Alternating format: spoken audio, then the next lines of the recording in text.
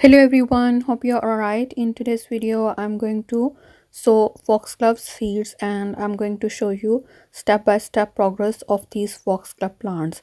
So here I have got this seed packet which is from Wilco, and here are the instructions how to grow them. These are hardy biennials, so they can survive the winter, and you sow them 1 year and then they bloom for you next year.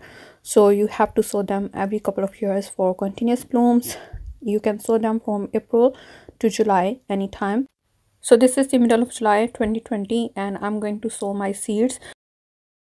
So here you can see these are really tiny seeds and it's quite difficult to handle the tiny seeds. So I'm just going to sprinkle them gently on the top of multi-purpose compost. So I have got this seed starting tray and this row is for foxgloves. I'm starting some other perennial plants as well from seeds. So this video is focusing about foxgloves, so I'm only going to talk about foxgloves. So I'm sprinkling the few seeds in each cell and I'm not going to cover them because they are really tiny. So this is after a few weeks and you can see I have got really good germination here. Almost all the seeds have germinated and these tiny seedlings are looking really beautiful. So this is after a few weeks and I transplanted my tiny seedlings into their individual pots, and now you can see they have grown nice and big, looking really nice and green, and I'm going to transplant them outside.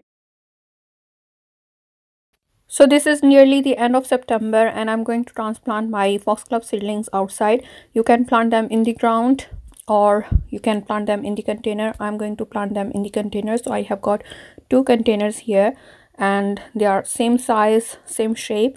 So I have got multi-purpose compost in the container and I had summer annuals in this container which I have pulled out, and I have amended the compost with a handful of fish blood and bone fertilizer which has lots of phosphorus in it, so it helps with root growth.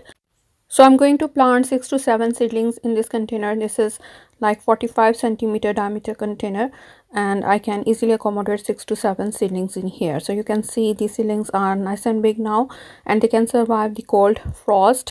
So they will be fine outside in the container. So I'm going to plant two containers, and if I have some seedlings left I may plant them outside in my front garden.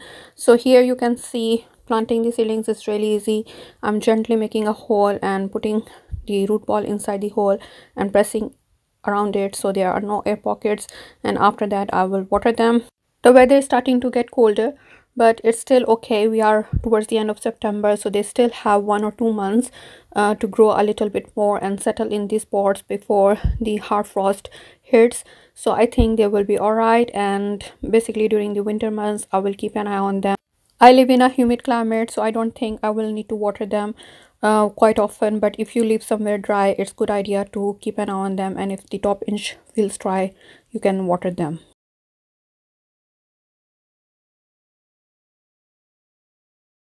So this is after 5 months and we are in the middle of March. You can see my muscari and daffodil bulbs are blooming and my foxglove seedlings are still looking good.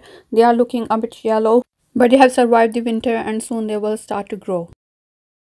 So this is after a few weeks and they are growing nice and green again. They are putting on new leaves and I'm hopeful that I will be seeing them bloom soon.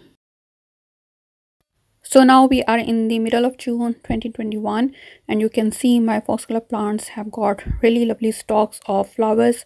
They are blooming nice and beautiful, really tall stalks and really beautiful and vibrant colors. I'm really happy with how they have turned out.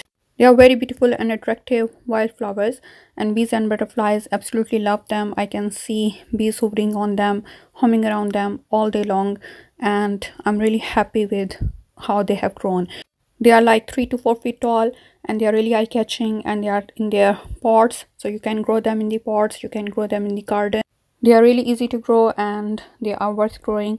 So you can start more seeds now in June or July, and next year you will have these beautiful stalks of foxgloves and you will be really happy to see them in bloom, and these bring a cottage feeling to your garden.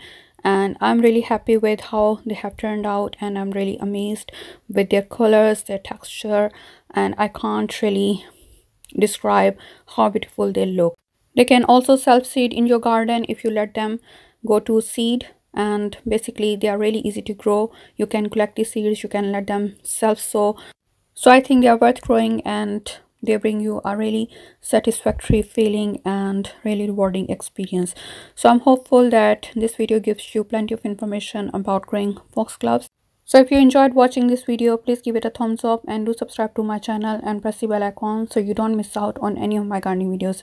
Thank you very much for watching today. See you next time. Bye.